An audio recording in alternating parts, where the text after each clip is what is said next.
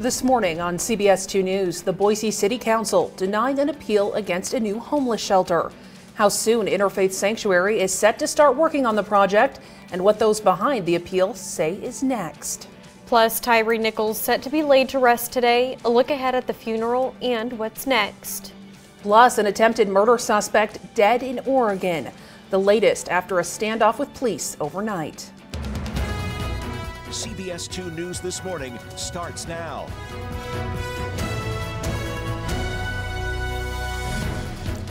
Good morning. Thank you for joining us. A live look of downtown Boise.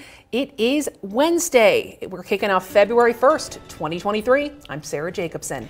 And I'm Ashley Carter. And with a new month, hopefully comes a slight change in the weather because it's been a cold week so far. Yeah, we're starting to warm up just a little bit now. We're going to jump out of the 20s and into the mid-30s today across the valley for our high temperatures.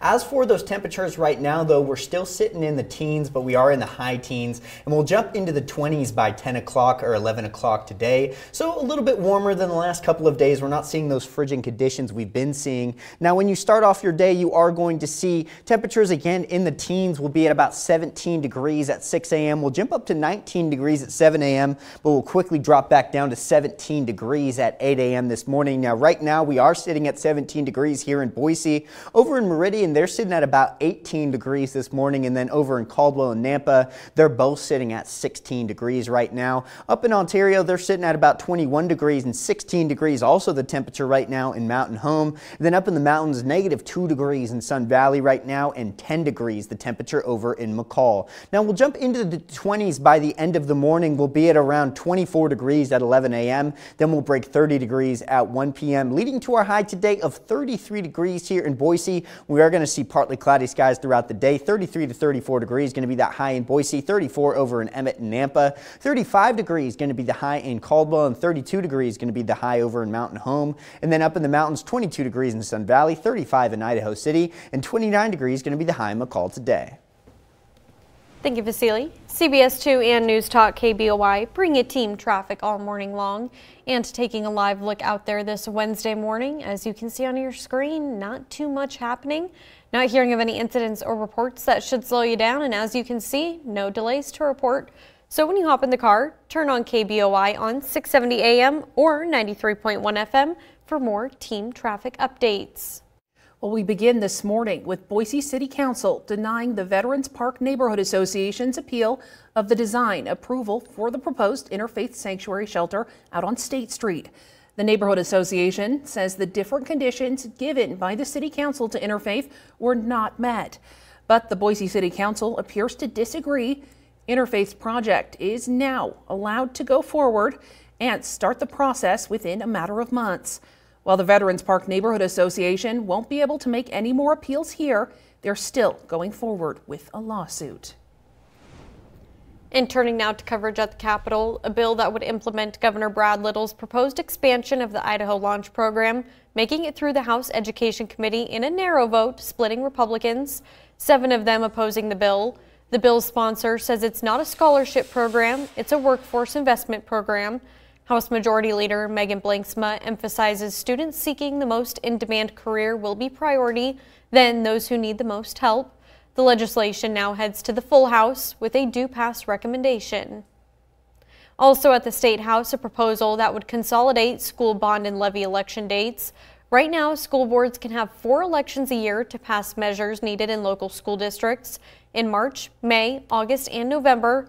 This bill would cut it down to 2 to align with the primary and general election. The bill's sponsor says it will save and increase voter turnout. Right now, counties spend an average of $24,000. The committee sent the bill to print, where it will now get a hearing in the House State Affairs Committee. Well, turning to developing news, family and friends of Tyree Nichols will gather in Memphis today, where he will be laid to rest. Now, Nichols died just 3 weeks ago after being beaten to death by several police officers. Bradley Blackburn has the latest from New York. Vice President Kamala Harris will be among the thousands that are expected to attend the funeral of Tyree Nichols at the Mississippi Boulevard Christian Church in Memphis today. We're focused on celebrating Tyree's life. We cannot and will not allow the way in which he died to define the totality of his life. Keep fighting for justice for our son and my family. Last night, Nichols' family and civil rights leaders issued a call to action at the Mason Temple Church, where Dr. Martin Luther King Jr. delivered his final speech. We are going to continue to fight this fight around police brutality and killing until we get federal laws changed. But on Capitol Hill, it's still unclear if the narrowly controlled Republican House and Democratic Senate can reach a deal on new legislation. You can count on us to introduce measures that will further accountability. We should have simple legislation that we can agree upon. Back in Memphis, the police department says it will release more audio and video of the violent Nichols arrest after its administrative investigation concludes in the coming weeks. The police department has now requested that the 5 ex-officers charged with second-degree murder in the incident also be decertified. 2 other officers have been relieved of duty pending investigation, and 3 fire department employees were fired for not following policies and protocols. Bradley Blackburn, CBS News. CBS News has learned another Memphis man preparing to file a suit against the Memphis Police Department and the city. He says those same 5 ex-Memphis police officers that charged Tyree Nichols in his earlier encounter, plus 3 others, also beat and arrested him 3 days before Nichols. Again, that is unconfirmed. Police in Oregon say more information will be released at a press conference later today after a man accused of kidnapping and torturing a woman shot himself during an hours-long standoff with police overnight. The search for Benjamin Foster began January 24th after officers found a woman bound and severely beaten inside a Grants Pass home. Investigators eventually found him in the crawl space underneath that very house. Police announcing after the standoff that Foster was in custody, but they were seen taking him out of the house on a stretcher in critical condition. Officers then reported Foster died at the hospital as a result of a self-inflicted gunshot wound. The FBI and U.S. Marshals are now taking the lead on the investigation. And back here in Idaho, Boise police searching for these men you see on your screen, suspects in an armed robbery. It happened just before 1:30 yesterday afternoon on the 3500 block of West Rose Hill. Both are described as white men, one wearing a blue hoodie and gray sweatpants, the other a black hoodie and gray sweatpants. Police say they had on full masks and got away with some cash. If you live in the Latah, Cascia, Rose Hill, and Roosevelt areas, check your security cameras, and if you see any footage of them, call police. Well, looking ahead, the stadium hosting this year's Super Bowl being prepped ahead of the big game. Workers at the State Farm Stadium in Glendale, Arizona, putting up banners and signs. On Sunday the 12th, the Kansas City Chiefs and the Philadelphia Eagles compete for bragging rights and the Vince Lombardi Trophy. Now, Visit Phoenix says it will be the 3rd Super Bowl played at this venue. I got a couple more weeks, but the big game coming up soon. Actually, just about 9 days, I think now. So coming up in a little bit, but should be a fun day. Yeah, no, getting close, folks. And I know that at least that view from Arizona, they're seeing some pretty warm temperatures, Vasilia. We may see we were at least at a 180 up here in the north. So tell us, do we have more snow heading our way? I know our snowpack is starting to kind of dwindle a little. Yeah, so we're going to see a rain-snow mixture this weekend, but through Friday, we are going to see dry conditions here in the valley. There's a chance at some very light snow showers over in the mountains over the next couple of days, but that's not going to total over an inch of snowfall. So it's going to be very light snow up in the mountains. But as for here, we are going to see some dry conditions through Friday. We are going to see a gradual warm up this week as well. Temperatures already warming into the mid-30s today, and we'll jump above average this weekend. Now, we do have a chance of seeing some showers on Sunday. It will be a rain-snow mixture here in the valley. We may see some snow up in the mountains. We are going to see some stagnant air, at least for the next couple of days. We do have an air stagnation advisory that will be in effect from until Friday till about 1 p.m. and this spans throughout much of southwest Idaho and over in eastern Oregon as well. Now, in parts of the upper Treasure Valley as well as parts of the western Magic Valley, we are going to see some winds that may block out some of that air stagnation over the next couple of days, but otherwise we are going to see some stagnant air in some areas here in the southwest Idaho, and we are going to stay dry for the next couple of days as well. Now, we are going to see some showers move in on Saturday night, and that's going to last throughout throughout the day on Sunday, and then we could see some showers as well on Monday night and on Tuesday night, but those are expected to be widely scattered. Now, as for temperatures today, we'll jump to 22 degrees at 10 a.m. We're going to break 30 degrees around 1 p.m., leading to a high today of 34 degrees. That's going to come around 3 p.m., and we're going to see that high temperature till about 5 p.m. Now, temperatures will gradually increase. We're going to see a high of 38 degrees on Thursday. Temperatures will just jump a degree from Thursday to Friday, and we'll jump to 39 degrees on Friday. Then we're going to jump above average. Temperatures are going to jump about 4 degrees above average to 45 degrees on Saturday, and we're going to see temperatures level off in the mid-40s throughout the next couple of days after Saturday. Now, we'll stay at 43 degrees on Sunday, and we'll see that temperature stick around on Monday. I'll give you a look at the extended forecast here in just a few minutes. Nice to see that 45 up on the board. Yeah, a little bit warmer. Temperature is finally starting to gradually warm up as we're getting some more coastal air instead of that cold Arctic air we were receiving over the last couple of days. So a little bit of a warm up. Now we're going to jump above average on Saturday. Good to hear. Thank you, Vasily. CBS 2 and News Talk KBOI bring you team traffic all morning long. And as we take a live look out there, you can see everything looking nice and smooth. Not hearing of any incidents or reports that should slow you down. And as you can see on your screen, traffic moving along freely. When you hop in the car and start your day, be sure to turn on KBOI on 670 AM or 93.1 FM for more team traffic updates. Straight ahead on CBS 2 News this morning, severe weather striking states across the U.S. this morning. We have a look at the damage. Plus, a look at Idaho's snowpack. The data set to be released later today. And it's time for our question of the day. First, taking a look at yesterday's question. The average person does this for at least a half an hour a day. What is it? Choose. Some close answers. Now for today's question, a new poll finds that nearly 70% of owners say their pets enjoy doing this. All right, folks, what do you think it is?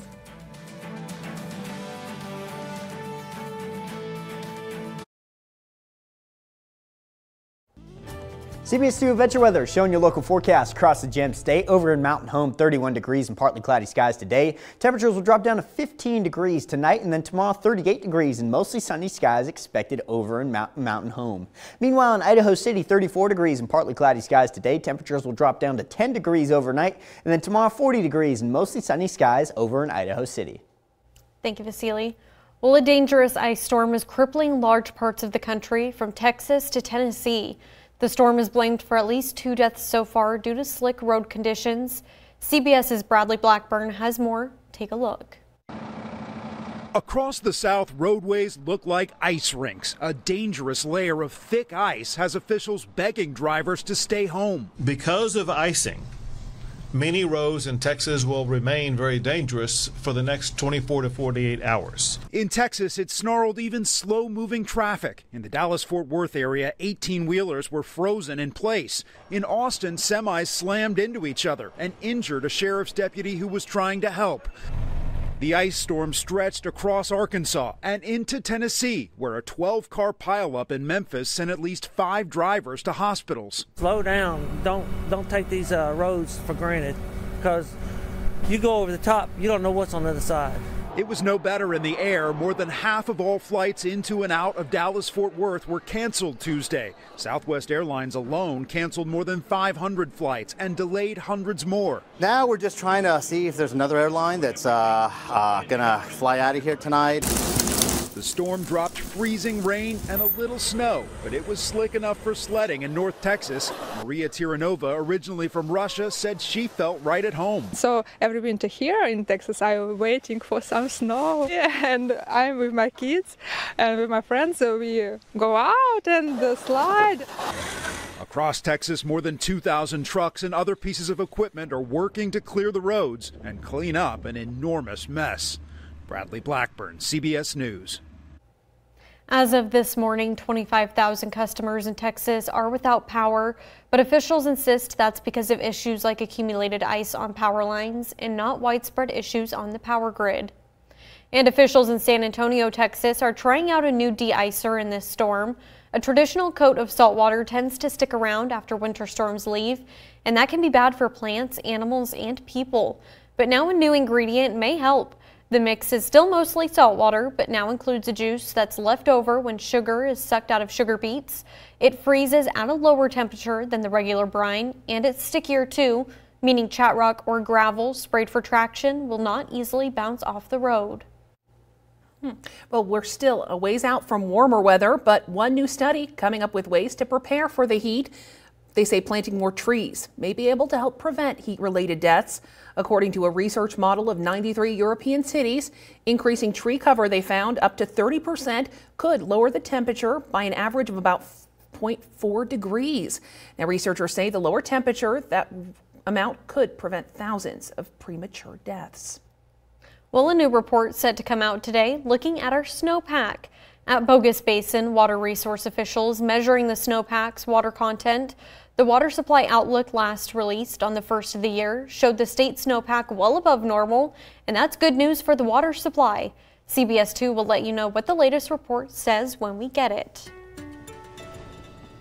Of course, that report not here yet, but we do have Vasily with a look at our weather today. Yeah, we aren't going to see any snowfall, at least for the next couple of days. The mountains may see some light snowfall periodically over the next couple of days, but here in the valley, we aren't going to see any snowfall. As temperatures continue to warm, we're going to warm up into the mid-40s by the end of this week. So some warmer weather ahead, but we are still seeing those chilly conditions this morning. We're staying in the teens. And that high pressure system that was keeping us dry is starting to dwindle, and we're going to see a change in the jet stream. That jet stream is going to shift, and we're going to see a slow warming trend due to that jet stream pulling in some coastal air into the Gem State. Now, this is going to jump our temperatures back into the 40s this weekend, and as for right now, we are sitting in the mid-30s for our high temperature today. Now, we are going to see partly cloudy skies today, but those partly cloudy skies are going to stick around tonight, but then tomorrow morning, we are going to see some clear skies. Tomorrow's sunrise should be beautiful here in the Treasure Valley as well as up in the mountains. The mountains aren't expecting any clouds at all. We may see some light clouds in the lower Treasure Valley in the morning, but then in the afternoon we should see clear skies, and then tomorrow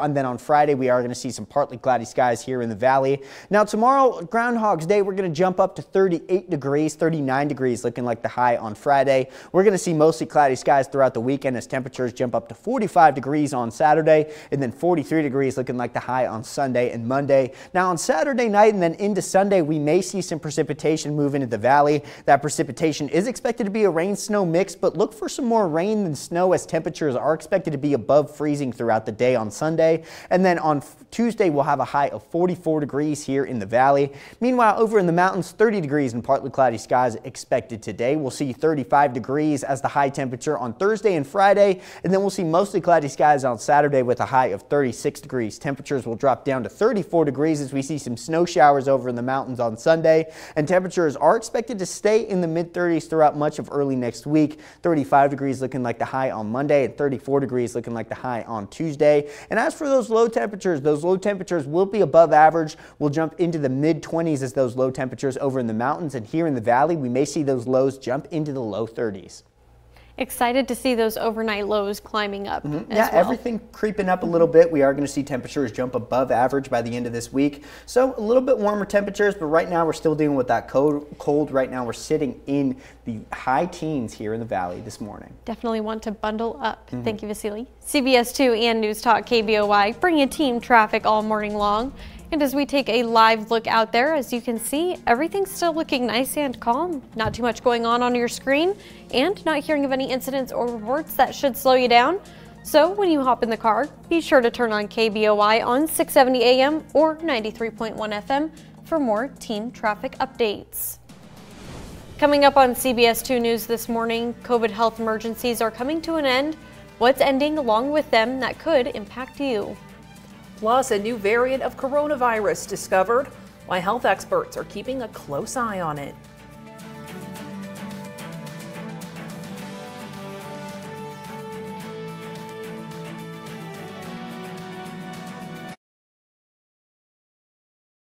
Be the first to know about breaking Idaho news and get help planning your day with the latest detailed weather forecast. Download the CBS 2 mobile app today. Sponsored by Westmark Credit Union. This is CBS 2 News this morning. It's 5:23. Welcome back. The Biden administration announcing plans to end the COVID national and public health emergencies. It also means the end for some social benefits that help the nation cope with the pandemic, like free COVID tests and treatments. This is particularly concerning since COVID disproportionately hits those segments of the population that have the most difficulty accessing good medical care and preventive health services. Officials say many people will have to start paying for things they didn't need to before, like those COVID tests. However, most health insurance plans still pay for COVID vaccines. Officials recently announced that plan to start rolling out yearly vaccines similar to flu shots. Well, just as the health emergencies are being put to an end, the CDC says it is tracking a new, potentially dangerous coronavirus variant. Medical reporter Liz Bonus shares what it's called and why it's risky. CH.1.1. It got its name from a variant tracker in Australia. Orthrus in Greek mythology was a two-headed cattle dog. Looks very unique. So does this new CH.1.1, now being tracked by the CDC. Here's what we need to know about it. As of this week, it's just under 2% of cases in the United States. It does come from Omicron, but the concern is that it has a mutation seen in Delta, and that was a potentially deadly and dangerous strain.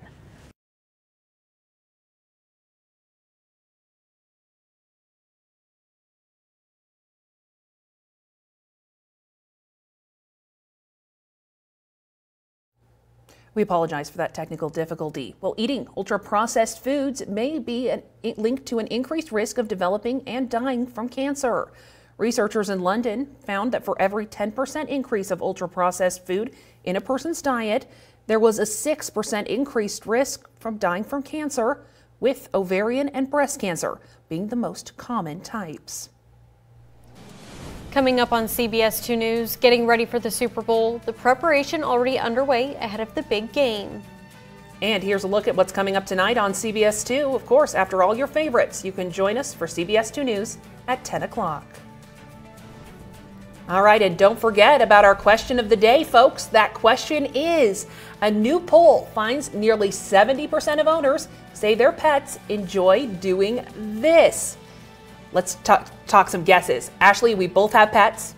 Vasily, I know one's on the way for you. Very excited. Well, shoot, this one's definitely a tough one for me. 70% is weird because, like, I know 100% of dogs like treats, so obviously treats is going to be the answer. But I mean, maybe they enjoy going to the dog park. That's my the first guess off my list. I mean, some dogs don't because they don't like to socialize. Yeah. What do you guys think? That's true. Great guess. Mine has to go to the quiet area because she's so scared of the larger dog. So if you're ever, at Ann Morrison, come say hi. All right, what do you think, Ashley? I'm thinking maybe sleeping on the bed with their owners. Ooh, totally. I know some dogs too won't do that either. They like their personal space. You know, don't touch me while I'm trying to go to sleep because I'll wake up. But Lola has to be snuggled right up next to me, which I'm not complaining. No, definitely have a little heater. I'm thinking maybe play in the snow. Oh, okay, yeah. I know some dogs don't like to play in the snow. Definitely my dog either, because she doesn't like getting her paws all cold and everything. Exactly. Yeah. And also too, it's just cold outside in general. Like, you know, when it's like sunny outside and there's snow on the ground, like she gets tricked. Like, oh, it's warm outside. Goes out there immediately, comes back inside. See, or you have a husky who you can't get to come indoors. Exactly. Yeah. No, I love it. All right, guys, we'll read some of your guesses. Of course, coming up next.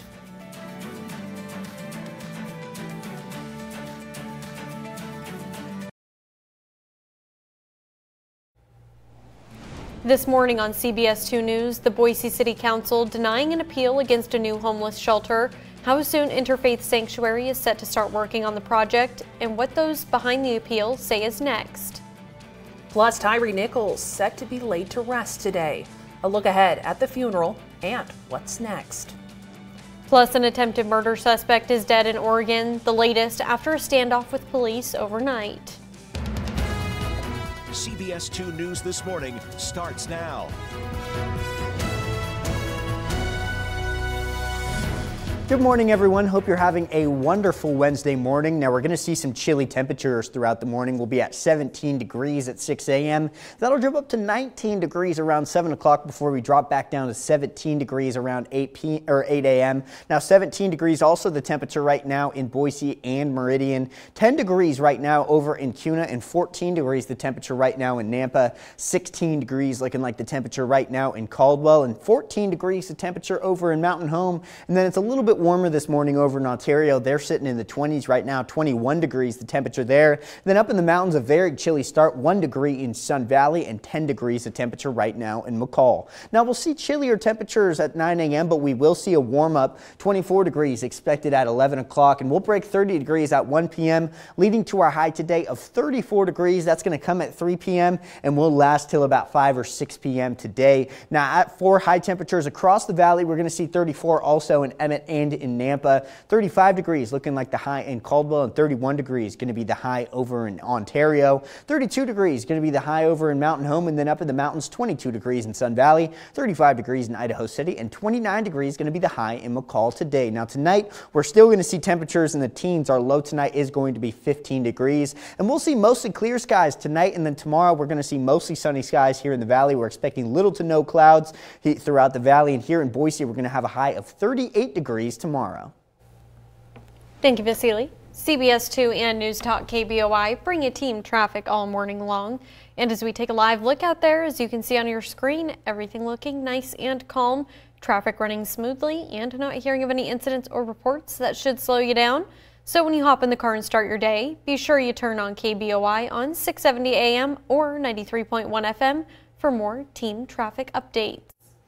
Well, we begin this morning with Boise City Council denying the Veterans Park Neighborhood Association's appeal of the design review approval for the proposed interfaith sanctuary shelter out on State Street. Now, the Neighborhood Association says the different conditions given by City Council to Interfaith were not met. But the City Council appears to disagree with that. Interfaith's project now allowed to go forward and start the process within a matter of months. While the Veteran Park Neighborhood Association won't be able to make any more appeals here, they are still going forward with a lawsuit. And taking a look at coverage at the Capitol, a bill that would implement Governor Brad Little's proposed expansion of the Idaho Launch Program, making it through the House Education Committee in a narrow vote, splitting Republicans. 7 of them opposing the bill. The bill's sponsor says it's not a scholarship program, it's a workforce investment program. House Majority Leader Megan Blanksma emphasizes students seeking the most in-demand career will be priority, then those who need the most help. The legislation now heads to the full House with a do-pass recommendation. And also at the State House, a proposal that would consolidate school bond and levy election dates. Right now, school boards can have 4 elections a year to pass measures needed in local school districts. Those are in March, May, August, and November. This bill would cut it down to 2 to align with the primary and general elections. The bill's sponsor says it will save money and increase voter turnout. Right now, counties spend an average of $24,000. The committee sent the bill to print, where it will now get a hearing in the House State Affairs Committee. And turning to developing news this morning, the funeral for Tyree Nichols will be held today at the Mississippi Boulevard Christian Church in Memphis. The Reverend Jay Lawrence will preside over the service, and the Reverend Al Sharpton will deliver the eulogy. The family says they hope Nichols' death will not be in vain. They're calling for local and national police reforms. The Shelby County District Attorney's Office says the investigation is not over, and it's looking at all individuals involved the night Nichols was beaten. And Vice President Kamala Harris is set to attend the funeral today. She spoke with Nichols' family over the phone yesterday. Atlanta's former mayor Keisha Lance Bottoms and current senior advisor to the president for public engagement will also be there. Family members of George Floyd and Breonna Taylor are also expected to attend. And in Oregon, the search for a suspect in an attempted murder case ended overnight. Benjamin Foster died of a self-inflicted gunshot wound after an hours-long standoff with police in Grants Pass. The search for Foster started on January 24th after officers found a woman who had been bound and severely beaten into unconsciousness. Tyler Meyerly from our Sinclair sister station has the latest and what's next. An hours-long standoff finally ending just before 8 p.m. Tuesday night. Grants Pass police confirming the search for Benjamin Foster is over. 1 week after officers responded to a woman being bound and beaten in her own home, the suspect returning to the scene. Earlier today, the Grants Pass Police Department received credible information that the suspect, Benjamin Foster, had been seen near the victim's residence and that he had been seen entering into that residence. For some time, investigators weren't sure if Foster was actually in the home. But after hours of attempts to contact Foster, negotiators were able to locate him in the crawl space underneath the house. Then finally, officials announcing Benjamin Foster was in custody. But at the time, they removed him from the house on a stretcher in critical condition, according to officials. Foster died at the hospital as a result of a self-inflicted gunshot wound. More details expected during a press conference Wednesday, with all agencies involved in the week-long manhunt finally coming to an end, right where it all started. In Grants Pass, I'm Tyler Meyerly. And back here in Idaho, Boise police looking for these men who are suspects in an armed robbery. It happened just before 1:30 yesterday afternoon on the 3500 block of West Rose Hill. Both are described as white men, one wearing a blue hoodie and gray sweatpants, the other a black hoodie and gray sweatpants. Police say they had on full masks and got away with some cash. If you live in the Latah, Cascia, Rose Hill, and Roosevelt areas, check your security cameras, and if you have any footage of them, call police. Well, looking ahead, the stadium hosting this year's Super Bowl being prepped ahead of the big game. Workers at the State Farm Stadium in Glendale, Arizona, putting up banners and signs. Now on Sunday, this 12th, the Kansas City Chiefs and the Philadelphia Eagles competing for bragging rights and the Vince Lombardi Trophy. Now Visit Phoenix says it will be the third Super Bowl played at this venue.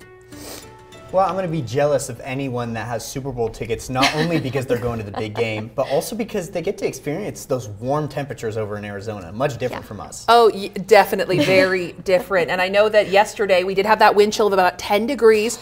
Are we looking at another wind chill factor today? Not too much wind in the forecast today. We may see some light winds in the upper Treasure Valley, but the lower Treasure Valley, they shouldn't see too much wind at all today. So that's not going to drive that wind chill too far down as much as yesterday. Now we are going to see warmer temperatures than we did yesterday, as well as we see a gradual warm up this week. We're getting some more coastal air moving into the region as that high pressure system off the coast begins to weaken a bit. Now it's still going to keep us dry through Friday. We may see some possible showers on Sunday, and that could begin late on Saturday night and most of Sunday. We are going to see some potential rain snow mixtures. We'll see mostly rain here in the valley, but there is a chance of some snow up in the mountains. And we're also going to see some stagnant air, at least for the next couple of days. We have an air stagnation advisory that covers much of southwestern Idaho and parts of eastern Oregon. Now this is going to last until about 1 p.m. on Friday. We could see some stagnant air continue on throughout the next couple of days. But here in the upper Treasure Valley and the western Magic Valley, we are going to see some heavier winds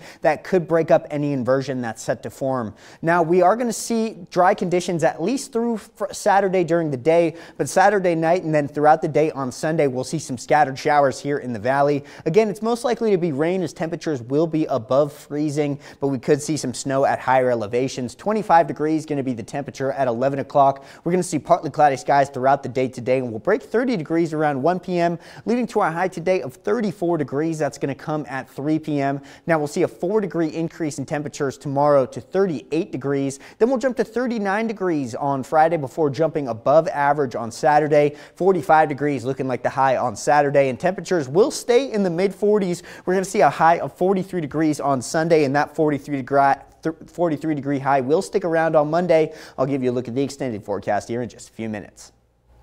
Well, it makes these cold mornings a little easier knowing that a warm up is on the way. Yeah, warm up ahead. We are going to see that coastal air move in, and that's going to warm us up at least over the next couple of days. So hopefully next week we don't see a decrease in temperature and that roller coaster kind of stays on the upward trajectory, and we'll see some warmer temperatures hopefully. Yeah, we can only hope. Thank you, Vasily. CBS 2 and News Talk KBOI bring you team traffic all morning long.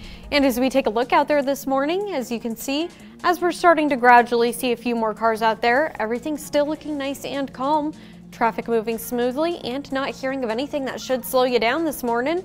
So when you hop in the car and start your day, be sure you turn on KBOI on 670 AM or 93.1 FM for even more team traffic updates. And today's number of the day focuses on gender identity in schools. A Scott Rasmussen national survey found 67% of voters say a high school student who is born a boy but identifies a girl should be required to use the men's restroom. 27% think the student should be allowed to choose the restroom to use, while 6% believe that person should be required to use the women's restroom. The survey also found that 57% of voters under the age of 35 said the student should be required to use the men's restroom. All right, folks, it's time for our question of the day. The question is, a new poll finds nearly 70% of owners say their pets enjoy doing this. Well, I'm going to go with my answer from before, and I'm going to say going to the dog park. What were your guys' guesses again? I like that answer. I know, I like that answer too. 70% enjoy doing this. What did I say earlier, Ashley? See, this is why we need coffee, guys. Playing in the snow? Yeah, playing in the snow. Yeah. And then what was yours, Ashley? I'm going to go with sleeping in the bed with. That's a great guess. Yeah. Little snuggle pup. All right, let's see what folks at home have to say. Justin says listening to music. Dog jamming out, you know, that's always fun. I love the idea of that. Okay, let's see what else folks have to say. Doug, going for a ride in the car. Oh, that's a good one. Lola used to not like it. Some dogs hate it. Yeah, Lola used to not like it at all, and now she'll jump right in the car. All right, Joe says following them to the bathroom. Oh, I have to do that with my dog back home. Yes. She will not stay outside. She feels the cold, will be right back up at the door. You're like, no, keep going down. They just like to maintain eye contact at all times. You're like, get out of here. All right, that's a great one, Joe. If you think you know the answer, you can still get your guesses in by going to our Facebook page or our Twitter. Of course, we'll read more of your guesses throughout the morning and reveal the answer at the end of the show, right before CBS This Morning. And still to come on CBS 2 News this morning, cutting down on cost as egg prices soar. Some tips if you're thinking about grabbing some chickens.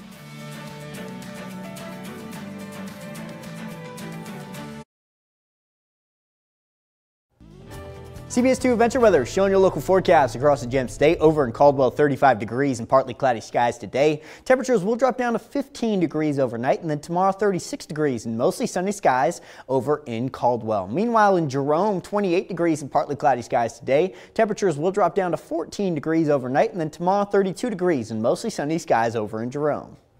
Thank you, Vasily. Well, today President Biden has his first White House meeting with the new Speaker of the House, Kevin McCarthy. One of the most pressing items on the agenda is raising the country's debt limit. McCarthy says he wants a reasonable agreement that includes spending cuts. The White House is pushing for more specifics from the California Republican. After the country hit the limit earlier last month, the U.S. Treasury announced it was taking extraordinary measures to avoid default. That bought some time and gives Congress until June to act. And layoffs in the tech sector continue. This time, PayPal says it will cut around 7% of its workforce, which is roughly 2,000 employees, over the next several weeks. The digital company cites the challenging macroeconomic environment for its decision. PayPal is the parent company of payment apps, Venmo and Zoom, among others.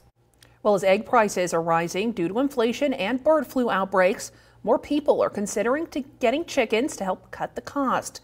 Now, Cassidy Williams is sharing some things you need to keep in mind if you're considering getting yourself a little feathered friend. It seems every trip to the grocery store for Sue Dottie comes with a surprise. What will a dozen eggs cost? I paid $4.99 for a dozen eggs, and a week ago, maybe 10 days ago, I spent $6.29 at ShopRite. So what about the all-organic option? This is a Buff Orpington rooster. Joshua Beebe is the owner of Tardif Poultry Farm in Coventry. He says he's already sold thousands of chickens this year as people look to make their own eggs. And I think people are just trying to get back to local, and they think eggs and local chickens is a good way to do it. Beebe says the costs will vary depending on what you're looking for, but it's worth it to invest in supplies that will last a few years. Let's do the math. If you want 2 dozen eggs a week, you'll need at least 4 egg-laying hens. They cost about $20 each. Then you need a coop. On average, that'll cost around $200. A waterer and feeder, about $50. The upfront cost then is $330. 2 dozen eggs at the grocery store will cost you about $10. You'll spend around 50 cents a week in feed, meaning you save $9.50 a week by having your own chickens. Using those numbers, it'll take you about 35 weeks to recoup your investment. Chicks will cost you less, but then you also need to buy heat lamps and other supplies. And it's not just the money you need to think about. You want to make sure you're educated. You want to make sure you know what you want the bird for, what the outcome is. Make the commitment, just like if you're getting a dog, it's an animal you have to take care of. It's not for everyone, Dottie included. No, no, no, no, no, no, no, no, no. Well, tonight could be the night somebody wins $653 million. The cash value worth about $350.5 million. Don't want to leave anything out. According to Powerball, if a player wins the jackpot, it would be the 8th largest grand prize won in Powerball history. The last Powerball jackpot was November 19th when a ticket holder in Kansas won the grand prize. It was worth $92.9 million. Since then, they've had 31 consecutive drawings without a jackpot winner.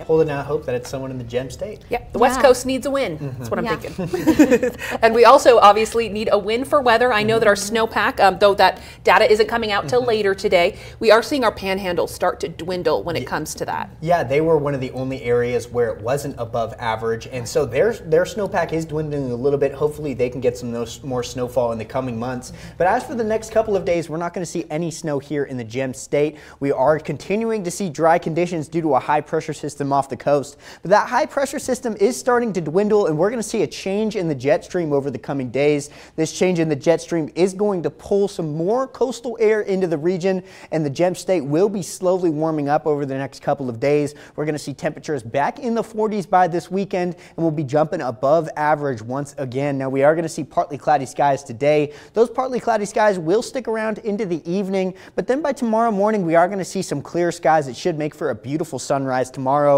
We're going to see some clear skies here in the Treasure Valley, and we'll see clear skies over in the mountains tomorrow as well, and then expect some more clouds to move into the region on Friday. Now, as for the extended forecast, we'll jump to 38 degrees on Groundhog's Day tomorrow. We're going to see those mostly sunny skies, and then we'll see the clouds return, and we'll see mostly cloudy skies over the weekend as temperatures slowly jump above average. We'll stay below average on Friday with a high of 39 degrees, but then we'll jump to 45 degrees on Saturday and expect temperatures to stay in the mid-40s early next week. Now, we'll see that rain-snow mixture on Sunday, but expect mostly rain here in the valley with a chance of some snow up at higher elevations. We'll have a high of 43 degrees on Sunday, 43 degrees on Monday, and 44 degrees on Tuesday in the Treasure Valley. Meanwhile, in the mountains, 30 degrees the high today. Temperatures will jump up to 35 degrees on Thursday and Friday, and 36 degrees going to be the high on Saturday. We'll see some snow showers over in the mountains on Sunday with a high of 34 degrees. Temperature is expected to level out into the mid-30s early next week.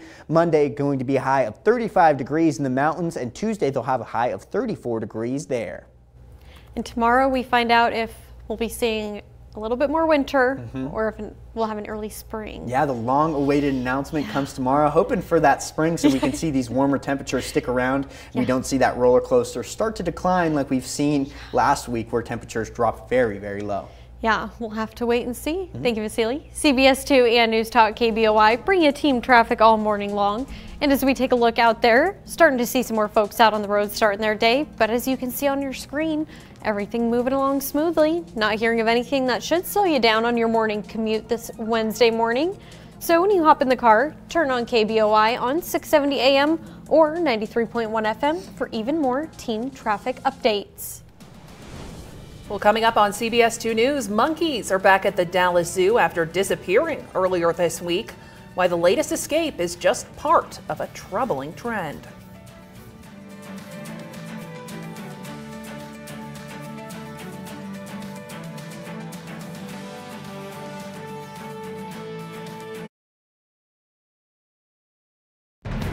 This is CBS 2 News this morning. It's 5:54. Welcome back. 2 missing monkeys back at the Dallas Zoo this morning. Now, they disappeared earlier this week, and Janet Shamalian explains this is following a string of mysterious and troubling incidents at the zoo. Tonight, 2 missing monkeys have been returned to the Dallas Zoo. Zoo officials, in a now-deleted tweet, saying they were thrilled and the pair is being evaluated. Police acting on a tip were led to an abandoned home about a half-hour south of the zoo. They reportedly found the monkeys in a closet. Earlier in the day, Dallas police said they were looking for this man in connection with the disappearance of the monkeys.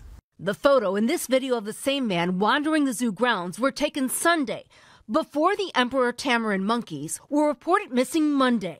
There are several markets for this type of monkey. Some is just for people who want to keep them as pets, and the other one is people who want to breed them. It's the fourth bizarre incident at the zoo in the last month, and it comes after additional cameras and security were put in place. Earlier this month, a clouded leopard escaped. The fencing around its habitat had been cut. The animal was found nearby the same day. The zoo's enclosure of the langur monkeys was also discovered cut, but none escaped. On January 21st, an endangered lappet-faced vulture was found dead.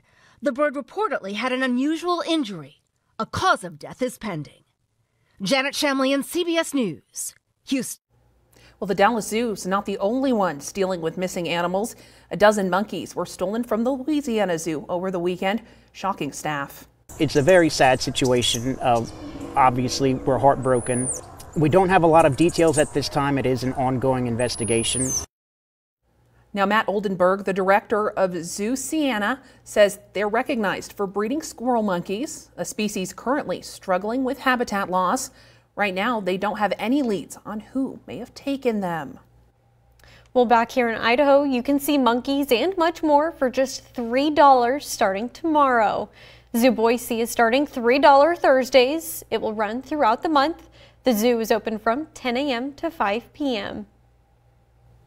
Coming up on CBS 2 News this morning, getting ready for the Super Bowl, the preparation underway ahead of the big game.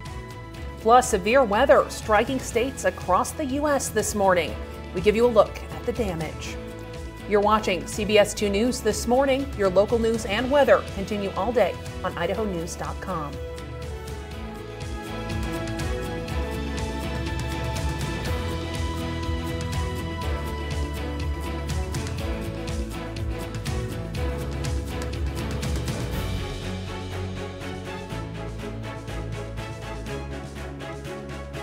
Take the news with you on the radio, 670 KBOI. And for news and information 24 hours a day, click on idahonews.com.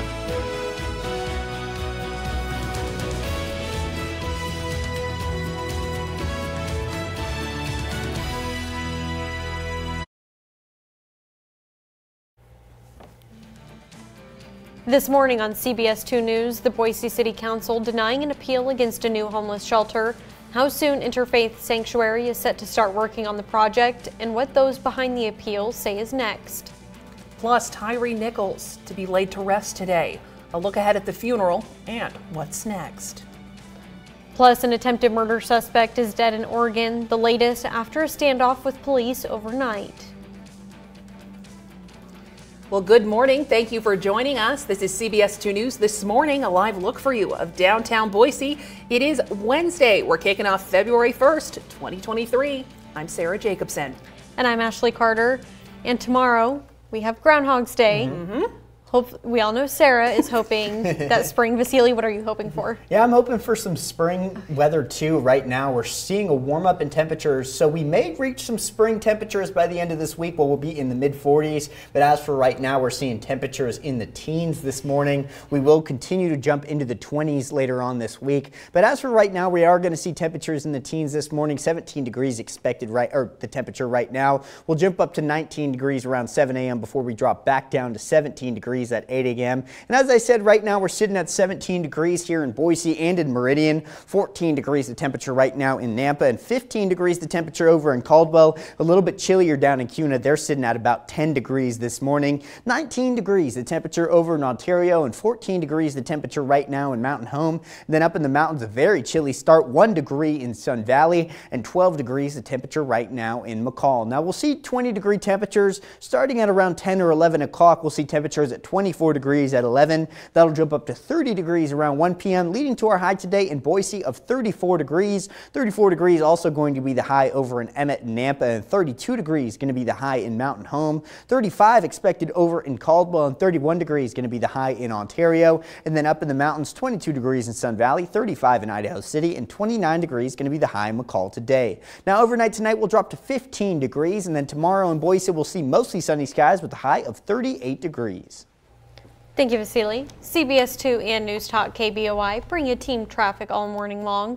And as we start the 6 o'clock hour of your Wednesday morning, as you can see, gradually starting to see some more cars out on the road, but traffic moving along freely. Not hearing of any incidents or reports that should slow you down on your Wednesday morning commute. So when you hop in the car, turn on KBOI on 670 AM or 93.1 FM for more team traffic update. And we begin this morning with Boise City Council denying the Veterans Park Neighborhood Association's appeal of the design approval for the proposed interfaith sanctuary shelter on State Street. The Neighborhood Association says the different conditions given by the city to interfaith were not met, but the City Council appears to disagree. Interfaith's project now allowed to go forward and start the process within a matter of months. While the Veterans Park Neighborhood Association won't be able to make any more appeals here, they are still going forward with a lawsuit. And taking a look at our coverage at the Capitol, a bill that would implement Governor Brad Little's proposed expansion of the Idaho Launch Program, making it through the House Education Committee in a narrow vote, splitting Republicans. 7 of them opposing the bill. The bill's sponsor says it's not a scholarship program, it's a workforce investment program. House Majority Leader Megan Blanksma emphasizes students seeking the most in-demand career will be priority, then those who need the most help. The legislation now heads to the full House with a due pass recommendation. Also at the State House, a proposal that would consolidate school bond and levy election dates.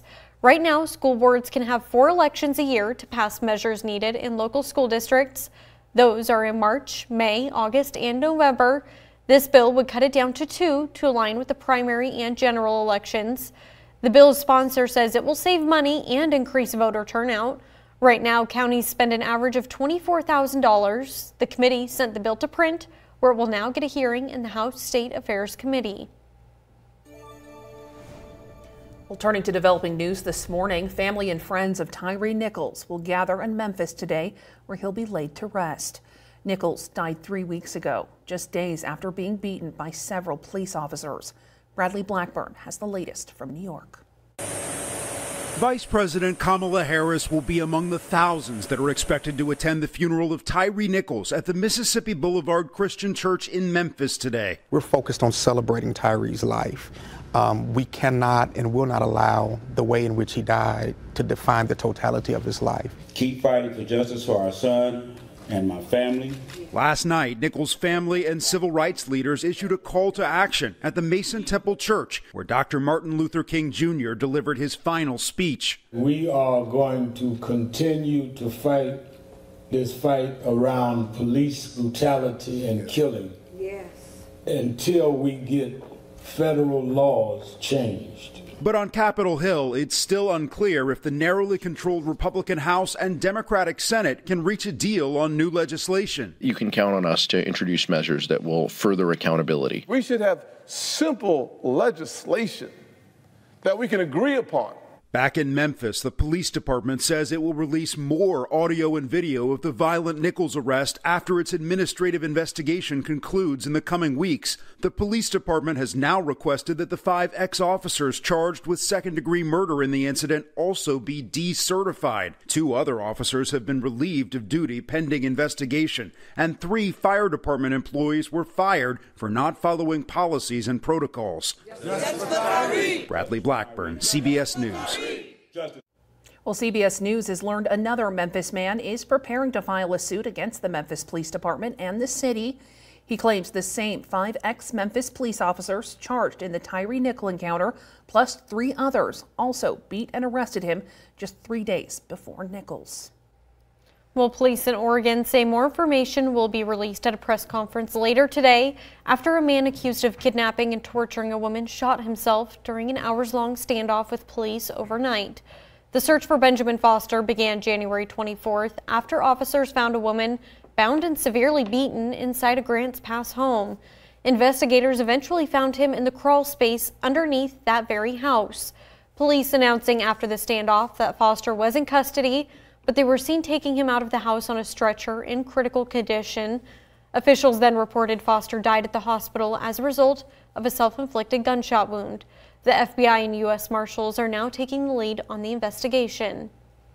And back here in Idaho, Boise police looking for these men that you see on your screen, suspects in an armed robbery. It happened just before 1:30 yesterday afternoon on the 3500 block of West Rose Hill. Both are described as white men, one wearing a blue hoodie and gray sweatpants, the other a black hoodie and gray sweatpants. Police say they had on full masks and they got away with some cash. If you live in the Latah, Cascia, Rose Hill, and Roosevelt areas, check your security cameras, and if you see any footage of them, call police. Well, the stadium hosting this year's Super Bowl is being prepped ahead of the big game. Workers are at State Farm Stadium in Glendale, Arizona, putting up banners and signs for the big day. On Sunday the 12th, the Kansas City Chiefs and Philadelphia Eagles will compete for bragging rights and the Vince Lombardi Trophy. Yeah, Visit Phoenix says this will be the third Super Bowl played at this venue. Some exciting stuff coming up quick. Coming up quick for sure. Yeah, I was going to say, is anybody rooting for anybody in particular? You guys got your team? I mean, like, there's no team. I'm a Seahawks fan, born and raised in Seattle. So, I mean, neither of those teams really interest me, but I'll definitely be watching the big game. Yeah, I'm a Steelers fan, so. All right. No, that's okay, guys. We can still appreciate the Super Bowl, even if we're not big fans. I was going to say, we have a coworker that's a huge Chiefs fan, so we know we'll at least have one person rooting for them. And as far as the weather, though, Vasily, I know we have Groundhog's Day coming up. Of course, we want Puxatawny Phil to see his shadow. We have sunshine expected, but I know our inversion's building. So what exactly, do we have any idea of what that's going to look like? Yeah, so we are going to see some stagnant air across southwest Idaho in the upper Treasure Valley as well as parts of the western Magic Valley. We could see some more winds that may break up that inversion, but otherwise we are going to see inversion, especially in parts of the lower Treasure Valley. Now we're going to see a gradual warm up this week in temperatures as some more coastal air moves into the region. We'll see dry conditions through Friday, but we do have a chance of some possible showers on Sunday, and that could begin late on Saturday night. Now again, we are going to see some stagnant air this week. This air stagnation advisory is expected to impact much of southwest Idaho and parts of eastern Oregon. Now again, in the upper Treasure Valley as well as parts of the western Magic Valley, we are going to see some winds pick up over the next couple of days. That may break up some inversion there, but we are definitely going to see some inversion in parts of the lower Treasure Valley and parts of the mountain valleys. Now we are going to stay dry through the next couple of days, but then on Saturday night, and then we may see some showers throughout the day on Sunday,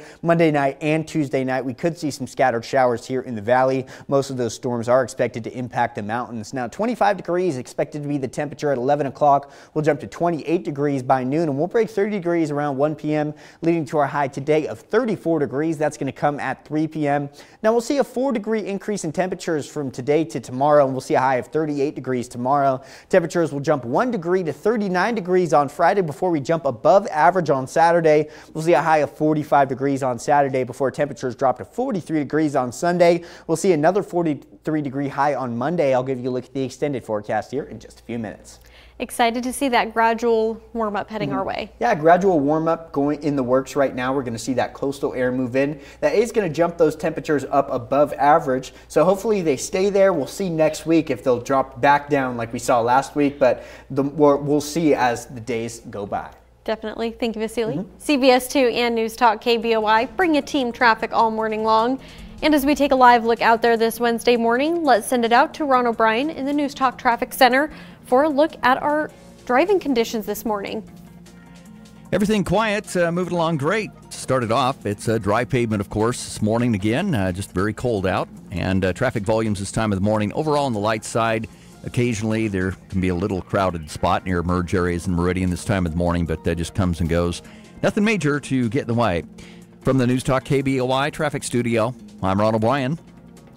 Thank you, Ron. And when you hop in the car and start your day, be sure you turn on KBOI on 670 AM or 93.1 FM for more teen traffic updates. Straight ahead on CBS 2 News this morning, severe weather striking states across the U.S. We have a look at the damage.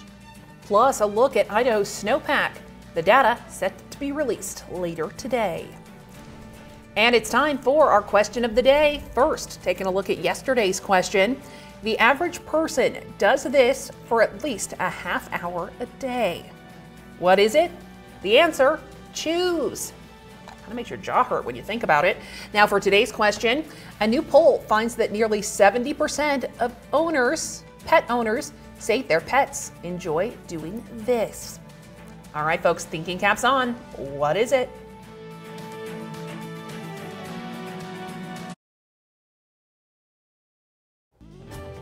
CBS 2 Adventure Weather showing you local forecasts across the Gem State. Over in Ontario, 31 degrees and partly cloudy skies today. Temperatures will drop down to 19 degrees overnight, and then tomorrow 34 degrees and mostly sunny skies, looking like the high over in Ontario. Meanwhile, in Cascade, 30 degrees and partly cloudy skies today. Temperatures will drop down to 7 degrees overnight, and tomorrow mostly sunny skies with a high of 35 degrees over in Cascade. Thank you, Vasily. Well, a dangerous ice storm is crippling large parts of the country from Texas to Tennessee. The storm is blamed for at least 2 deaths so far due to slick road conditions. CBS's Bradley Blackburn has more. Take a look. Across the South, roadways look like ice rinks. A dangerous layer of thick ice has officials begging drivers to stay home. Because of icing, many roads in Texas will remain very dangerous for the next 24 to 48 hours. In Texas, it snarled even slow-moving traffic. In the Dallas-Fort Worth area, 18-wheelers were frozen in place. In Austin, semis slammed into each other and injured a sheriff's deputy who was trying to help. The ice storm stretched across Arkansas and into Tennessee, where a 12-car pileup in Memphis sent at least 5 drivers to hospitals. Slow down. Don't take these roads for granted, because you go over the top, you don't know what's on the other side. It was no better in the air. More than half of all flights into and out of Dallas-Fort Worth were canceled Tuesday. Southwest Airlines alone canceled more than 500 flights and delayed hundreds more. Now we're just trying to see if there's another airline that's gonna fly out of here tonight. The storm dropped freezing rain and a little snow, but it was slick enough for sledding in North Texas. Maria Tiranova, originally from Russia, said she felt right at home. So every winter here in Texas, I was waiting for some snow. And I'm with my kids and with my friends, so we go out and slide. Across Texas, more than 2,000 trucks and other pieces of equipment are working to clear the roads and clean up an enormous mess. Bradley Blackburn, CBS News. As of this morning, 25,000 customers in Texas were without power, but officials insist that's because of issues like accumulated ice on power lines and not widespread issues with the power grid. And officials in San Antonio, Texas, are trying out a new de-icer in the storm. A traditional coat of salt water tends to stick around after winter storms leave, and that can be bad for plants, animals, and people. But now a new ingredient may help. The mix is still mostly salt water, but now includes a juice that's left over when sugar is sucked out of sugar beets. It freezes at a lower temperature than the regular brine, and it's stickier too, meaning chat rock or gravel sprayed for traction won't easily bounce off the road. Well, we're still a ways out from warmer weather, but one new study coming up with ways to prepare for the heat. They say planting more trees may be able to help prevent heat-related deaths. According to a research model of 93 European cities, increasing tree cover up to 30% could lower the temperature by an average of 0.4 degrees. Researchers say lowering the temperature that amount could prevent thousands of premature deaths. Well, a new report set to come out today, taking a look at our snowpack. At Bogus Basin, water resource officials measuring the snowpack's water content. The Water Supply Outlook last released on the 1st of the year showed that the state snowpack is well above normal. That's good news for the water supply. CBS 2 will let you know what the latest report says when we get it. All right, hoping for some good news. And Vasily, the good news that we at least have today is that we are warming slowly but surely. Yeah, we're not seeing high temperatures in the 20s today. We're going to jump into the mid-30s today. By the end of this week, we're going to see temperatures in the 40s. So a little bit of a warm-up in store for us here in the valley and for our friends over in the mountains. So we are seeing those warmer temperatures, and we're going to stay dry for at least the next couple of days. We do still see that high-pressure system off the coast, but it is starting to weaken, and we're going to see that jet stream shift over the next couple of days. We're going to see a slow warming trend here in the valley, and for most of the mountains as well. We'll see temperatures jump into the 30s in the mountains, and here in the valley we'll jump into the 40s by this weekend. So a little bit of a warm up in store, and we are going to stay dry again through Friday. As for today, we're going to see those partly cloudy skies, and we'll see those partly cloudy skies into the evening, but by tomorrow morning we'll see some clear skies, and those clear skies are expected to stick around throughout the day on Thursday. Should make for a beautiful day, as temperatures are expected to jump into the high 30s tomorrow, and then we'll see temperatures again in the 40s by this weekend. Tomorrow's high expected to be 38 degrees. Lows will also jump into the 20s and even the 30s by the end of this week. 39 degrees going to be the high on Friday, and then we'll jump above average on Saturday. We'll see mostly cloudy skies with a high of 45 degrees on Saturday. Saturday night, we may see some precipitation moving into the region, but most of it is expected on Sunday. We will see a rain-snow mixture with mostly rain here in the valley, and then on Monday we'll see a high of 43 degrees, 44 looking like the high on Thursday in the valley. Meanwhile, in the mountains, 30 degrees today. Temperatures will jump up to 35 degrees tomorrow and on Friday, and then 36 degrees looking like the high on Saturday. You'll see some snow showers throughout the day on Sunday in the mountains with a high of 34 degrees, 35 looking like the high on Monday, and 34 degrees going to be the high on Tuesday in the mountains. Nice to see an increase in temperatures, but I guess tomorrow we'll find out if those are here to stay or if we may dip back down. Yeah, hopefully he sees his shadow and we'll get some spring weather coming up soon, but maybe he won't, and that winter weather may continue. We'll see. Yeah, we're all anxiously waiting. Thank you, Vasily. CBS 2 and News Talk KBOI bring you team traffic all morning long. And as we take a live look out there, let's check in with Ron O'Brien in the News Talk Traffic Center to see how our traffic conditions are looking. Doing just great with the drive in general. 84 east and west of Boise, occasionally a little slowing, a little pop-up briefly on 84 and Meridian now and then is about it. All in all, very good start. Non-freeway routes. Closure, too, to keep in mind, like Franklin Boulevard in Nampa between Cherry Lane and Ustick. That just started Monday. And early last week, they shut down Franklin Road east of the cheese factory in Nampa. That's between Star Road and McDermott. That closure on Franklin Road associated with that Highway 16 work going on between Meridian and Nampa, north and south of the freeway. From the News Talk KBOI Traffic Studio, I'm Ron O'Brien. Thank you, Ron. And when you hop in the car and start your day, be sure you turn on KBOI on 670 AM or 93.1 FM for even more team traffic updates. Coming up on CBS 2 News this morning, COVID health emergencies are coming to an end. What's ending along with them that could impact you? Plus, a new variant of coronavirus discovered. Why health experts are keeping a close eye.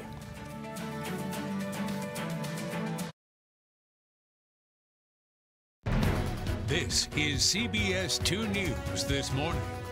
It's 6:24. Welcome back. The Biden administration announcing plans to end the COVID national and public health emergencies. Now, this also means the end for some social benefits that help the nation cope with the pandemic, like free COVID tests and treatments. This is particularly concerning since COVID disproportionately hits those segments of the population that have the most difficulty accessing good medical care and preventive health services. Officials say many people will have to start paying for things they didn't need to before, like COVID tests. However, most health insurance plans should still pay for COVID vaccines. Officials recently announced they plan to start rolling out yearly vaccines similar to flu shots. Well, just as the health emergencies are being put to an end, the CDC says it is tracking a new, potentially dangerous coronavirus variant. Medical reporter Liz Bonus shares what it's called and why it's risky. CH.1.1. It got its name from a variant tracker in Australia. Orthrus in Greek mythology was a two-headed cattle dog. Looks very unique. So does this new CH.1.1, now being tracked by the CDC. Here's what we need to know about it. As of this week, it's just under 2% of cases in the United States. It does come from Omicron, but the concern is that it has a mutation seen in Delta, and that was a potentially deadly and dangerous strain.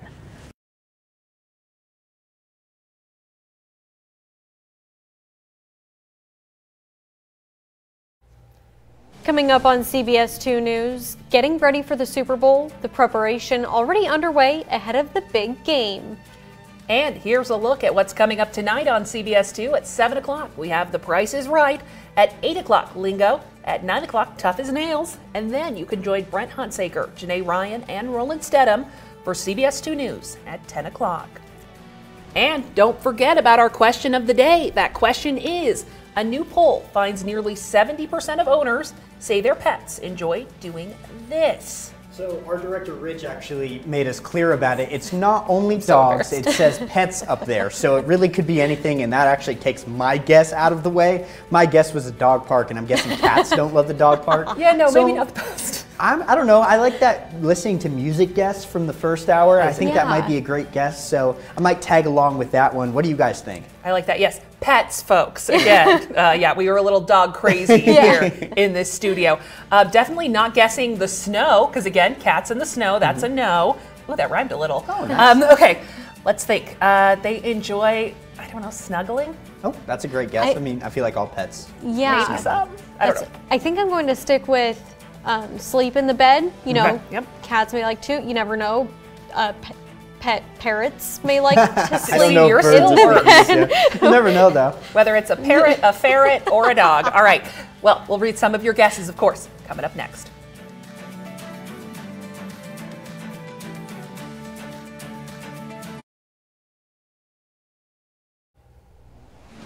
This morning on CBS 2 News, the Boise City Council denying an appeal against a new homeless shelter, how soon Interfaith Sanctuary is set to start working on their project, and what those behind the appeal say is next. Plus, Tyree Nichols to be laid to rest today. A look ahead at the funeral and what's next. Plus, an attempted murder suspect is dead in Oregon, the latest after a standoff with police overnight. CBS 2 News This Morning starts now. Good morning and happy Wednesday, everyone. We'll see a little bit of a warm up today, but temperatures will remain in the teens throughout much of the morning. We'll see 19 degrees at 7 a.m. before temperatures drop back down to 17 degrees at 8 a.m. Right now, we're sitting at about 17 degrees, 16 degrees of temperature over in Meridian, 14 degrees in Nampa, and 15 degrees in Caldwell right now. Over in Kuna, they're a little bit colder this morning. They're sitting at about 10 degrees right now and 14 degrees the temperature over in Mountain Home. 19 degrees the temperature right now in Ontario, and as we move up to the mountains, a very chilly start there. 3 degrees right now in Sun Valley and 12 degrees the temperature over in McCall. Now we'll see temperatures in the teens still at 9 a.m. We'll be sitting at around 19 degrees then we'll jump to 24 degrees around 11 o'clock, and we'll break 30 degrees around 1 p.m. leading to our high today of 34 degrees. That's going to be at 3 p.m. and that'll stick around till about 5 or 6 o'clock tonight. Now 34 degrees also going to be the high in Emmett and Nampa, and 35 degrees looking like the high in Caldwell. 32 degrees expected to be the high in Mountain Home. 31 degrees going to be the high in Ontario. And then as we move up to the mountains, 22 degrees in Sun Valley, 35 in Idaho City, and 29 degrees going to be the high in McCall today. Now tonight we'll drop back into the teens, 15 degrees expected then, and then we'll jump to 38 degrees tomorrow with mostly sunny skies in Boise. Thank you, Vasily. CBS 2 and News Talk KBOI bring you team traffic all morning long. And as we take a live look out there at 6:31 this Wednesday morning, starting to see some more folks out on the road. But as you can see on your screen, in those I-84 10 Mile and I-84 Cloverdale shots, the most cars, but traffic moving along smoothly. Other than that, very calm. Not hearing of any incidents or reports that should slow you down. So when you hop in the car, turn on KBOI on 670 AM or 93.1 FM for more teen traffic updates. And we begin this morning with Boise City Council denying the Veterans Park Neighborhood Association's appeal of the design review approval for the proposed interfaith sanctuary shelter on State Street. The Neighborhood Association says the different conditions given by the City Council to Interfaith were not met, but the City Council appearing to disagree. Interfaith's project now allowed to go forward and start the process within a matter of months. While the Veterans Park Neighborhood Association won't be able to make any more appeals there, they are still going forward with a lawsuit. And taking a look now at our coverage at the Capitol, a bill that would implement Governor Brad Little's proposed expansion of the Idaho Launch Program, making it through House Education Committee in a narrow vote, splitting Republicans, 7 of them opposing the bill. The bill's sponsor says it's not a scholarship program, it's a workforce investment program. House Majority Leader Megan Blinksma emphasizes students seeking the most in-demand career will be priority, then those who need the most help. The legislation now heads to the full House with a do-pass recommendation. Also at the State House, a proposal that would consolidate school bond and levy election dates. Right now, school boards can have 4 elections a year to pass measures that are needed in local school districts. Those are in March, May, August, and November. This bill would cut it down to 2, and they would align with the primary and general elections. The bill's sponsor says it will save both money and increase voter turnout. Right now, counties spend an average of $24,000. The committee sent the bill to print, where it will now get a hearing in the House State Affairs Committee. Turning to developing news, the funeral for Tyree Nichols will be held today at Mississippi Boulevard Christian Church in Memphis. The Reverend Jay Lawrence will preside over the service, and the Reverend Al Sharpton will deliver the eulogy. The family says they hope Nichols' death won't be in vain and calling for local and national police reforms. The Shelby County District Attorney's Office says its investigation is not over, and they're looking at all individuals involved the night Nichols was beaten. Well, Vice President Kamala Harris set to attend that funeral later today. She spoke with Nichols' family over the phone just yesterday.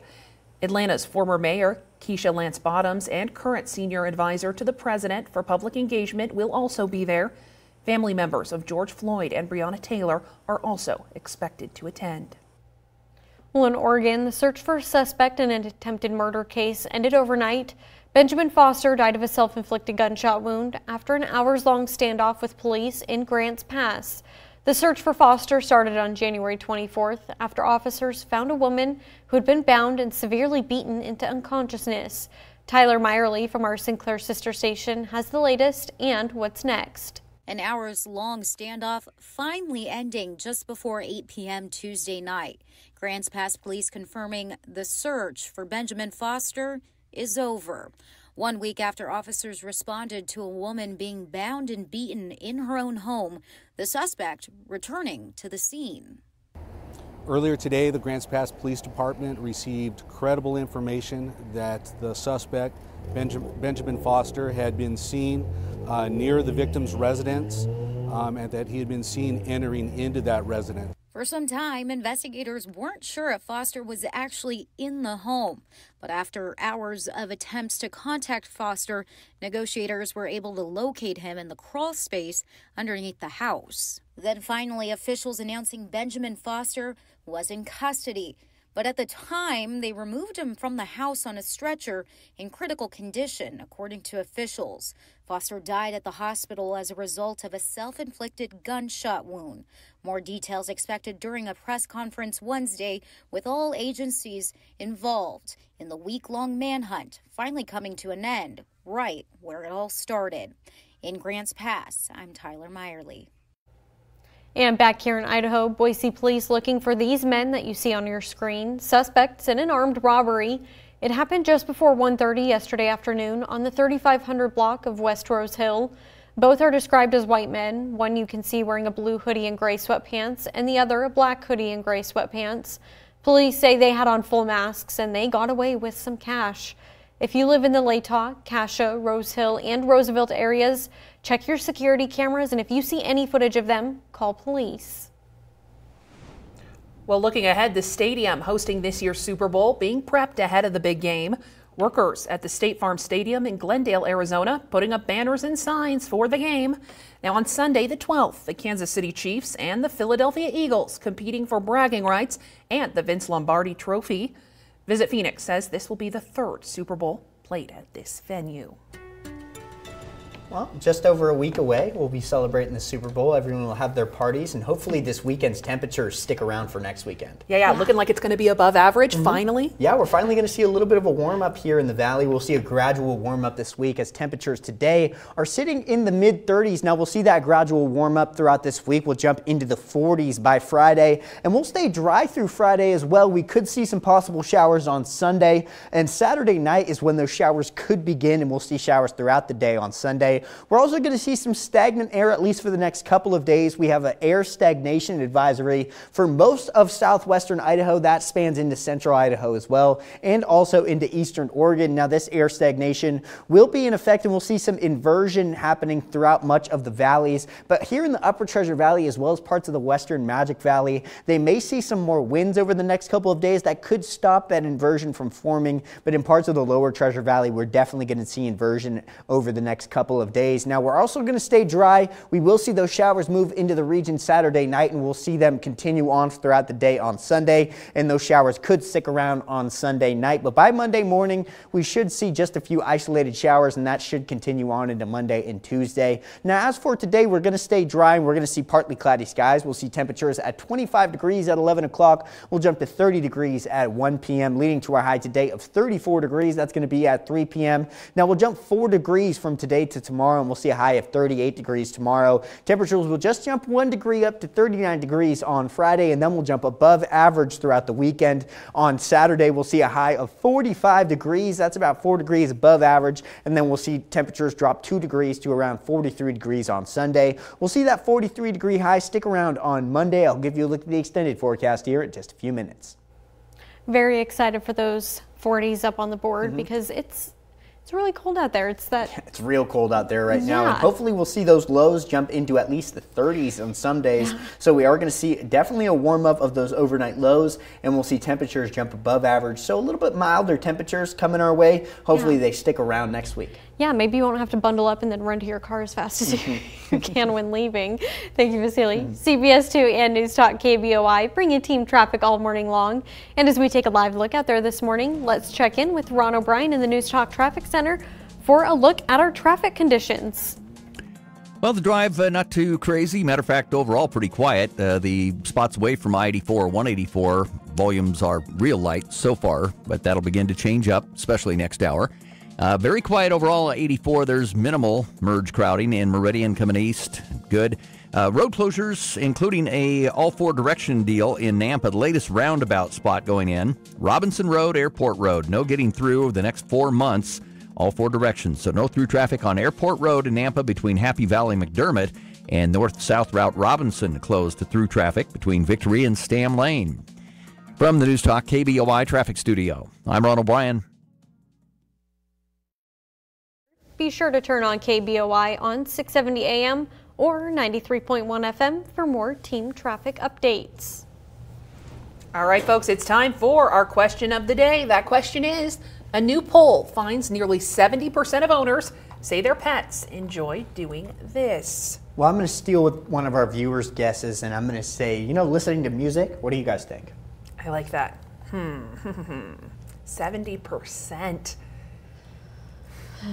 I know it's a hard one. All right, let's see what folks have to say at home.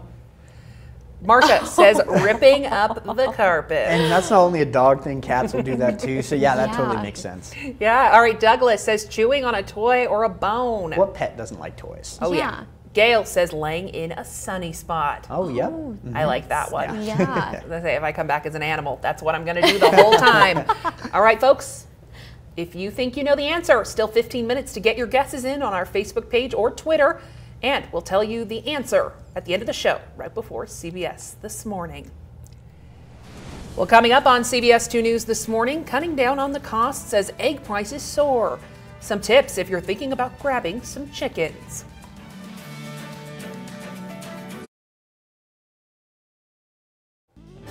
CBS 2 Adventure Weather showing your local forecast across the Gem State. Over in Weezer, 29 degrees and partly cloudy skies today. Temperatures will drop down to 14 degrees overnight, and we'll see clear skies. And then tomorrow, mostly sunny skies with a high of 31 degrees over in Weezer.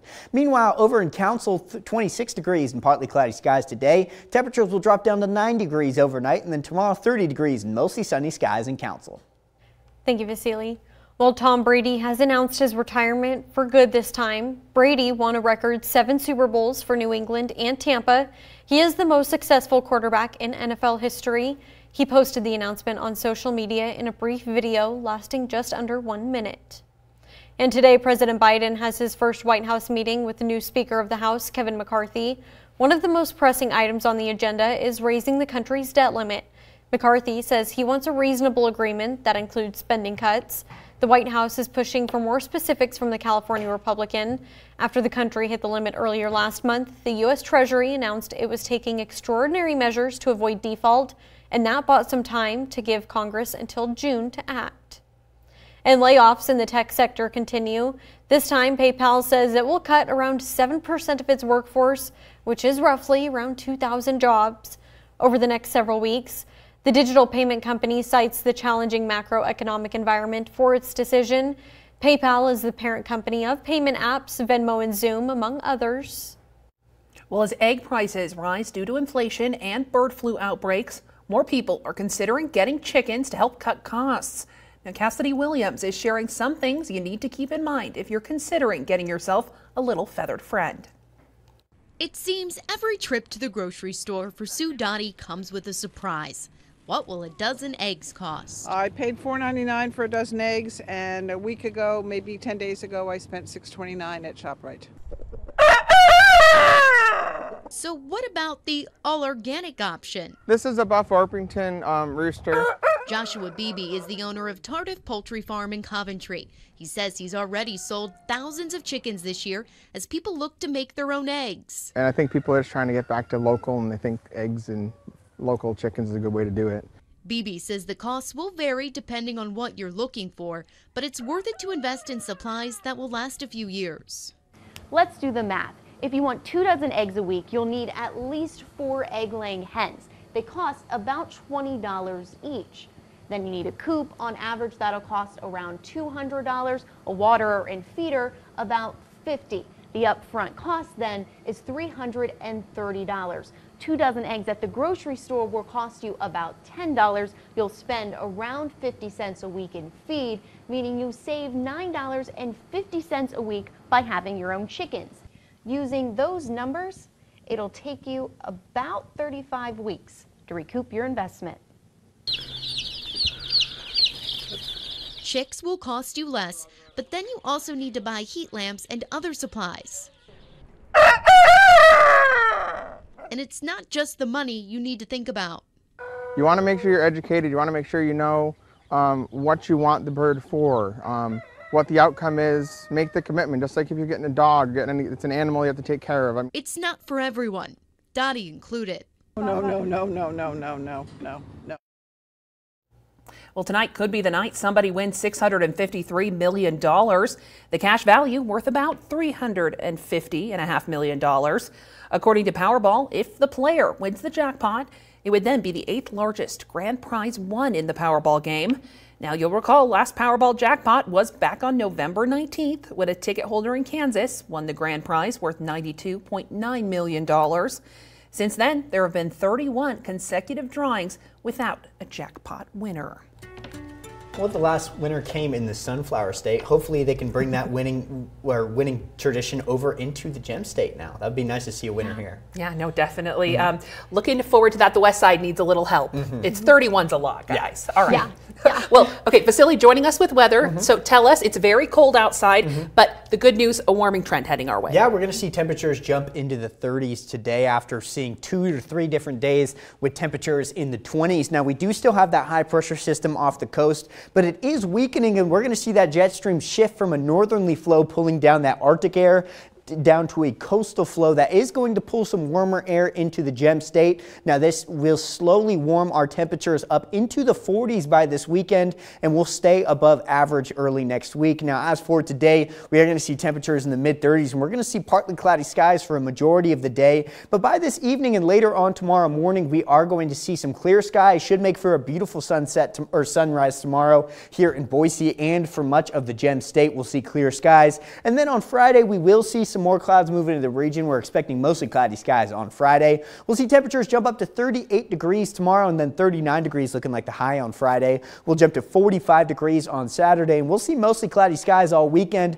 43 degrees looking like the high on Sunday and Monday, and on Sunday we're going to see a rain-snow mixture. That precipitation will most likely be rain for most of the valley, and then up at higher elevations we may see some snowfall. And then on Monday and Tuesday we'll see a high of 43 on Monday and 44 on Tuesday. Meanwhile, over in the mountains, 30 degrees today. Temperatures will jump up to 35 degrees on Thursday and Friday. 36 degrees looking like the high on Saturday. And then temperatures will drop to 34 degrees on Sunday, and we'll see some snow showers on Sunday over in the mountains. Happy to see those overnight lows warming up as well, because it's been cold in the mornings. Especially in the evenings, we're seeing some very frigid temperatures. But yeah, gradual warming not only of our high temperatures, but also our low temperatures. And here in the valley, we may see lows on a couple of days jump into the 30s. And over in the mountains, we may see some lows jump into the 20s. That is some good news. Thank you, Vasily. CBS 2 and News Talk KBOI bring you team traffic all morning long. And as we take a live look out there, let's send it out to Ron O'Brien in the News Talk Traffic Center to see how our traffic conditions are looking. We're still not doing bad. No major complications or trouble spots. 84, of course. There's a little more volume that's been coming east on the freeway. But slowdowns in Meridian have been fairly minimal so far. Next hour, things begin to really busy up. Not bad through Nampa. 184 looks great. Things quiet. Driving conditions, of course, good too. From the News Talk KBOI Traffic Studio, I'm Ron O'Brien.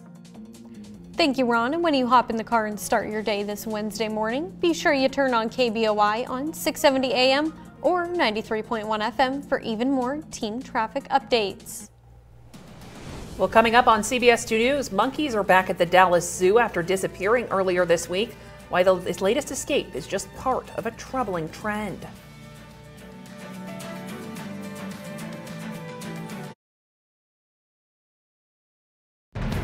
This is CBS 2 News this morning. It's 6:54. Welcome back. 2 missing monkeys are back at the Dallas Zoo this morning. They disappeared earlier this week. Janet Shamalian explains this follows a mysterious and troubling incident at the Dallas Zoo. Tonight, 2 missing monkeys have been returned to the Dallas Zoo. Zoo officials, in a now-deleted tweet, saying they were thrilled and the pair is being evaluated. Police acting on a tip were led to an abandoned home about a half-hour south of the zoo. They reportedly found the monkeys in a closet. Earlier in the day, Dallas police said they were looking for this man in connection with the disappearance of the monkeys. The photo and this video of the same man wandering the zoo grounds were taken Sunday, before the Emperor tamarin monkeys were reported missing Monday. There are several markets for this type of monkey. Some is just for people who want to keep them as pets, and the other one is people who want to breed them. It's the 4th bizarre incident at the zoo in the last month, and it comes after additional cameras and security were put in place. Earlier this month, a clouded leopard escaped. The fencing around its habitat had been cut. The animal was found nearby the same day. The zoo's enclosure of the langur monkeys was also discovered cut, but none escaped. On January 21st, an endangered lappet-faced vulture was found dead. The bird reportedly had an unusual injury. A cause of death is pending.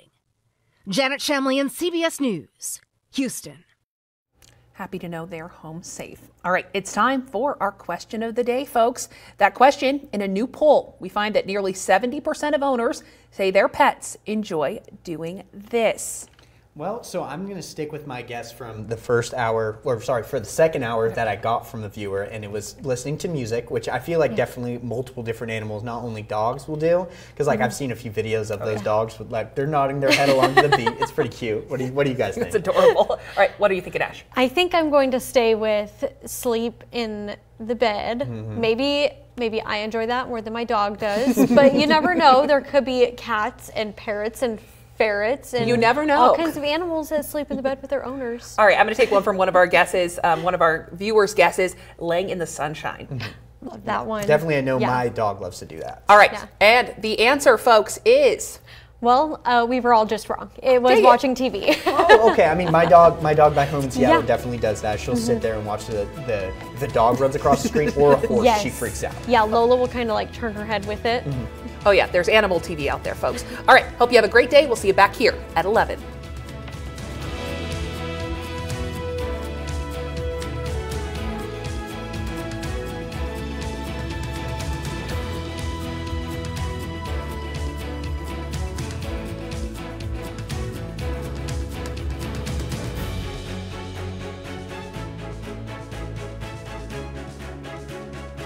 Take the news with you on the radio, 670 KBOI. And for news and information 24 hours a day, click on idahonews.com.